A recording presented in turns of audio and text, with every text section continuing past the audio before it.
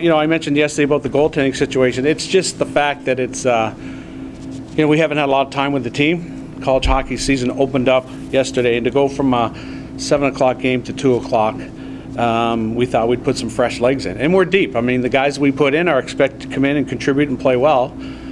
So we have that luxury of being able to get guys in and out. So last night you weren't really like jumping for joy about the compete level of your team. You made that abundantly clear.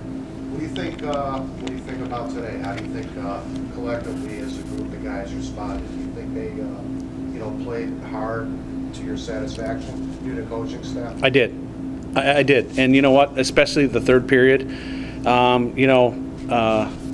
The quick turnaround, but for them to come out, I thought we played with a lot of jam, thought we were physical again, and there was no quit, and that's all you ask, and that's how our guys are judged. They're judged on their work ethic, their commitment to detail, and you know what, just work hard, and I think our coaching staff can accept that.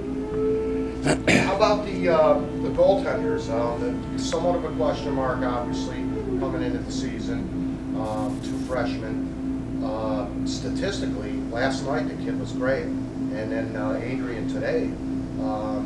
Something positive maybe to take out of the weekend, because both guys, again, statistically were pretty good, pretty solid. Yeah, I thought Adrian was great. Thought he handled the puck a couple of times really well. Got us some whistles when we needed them.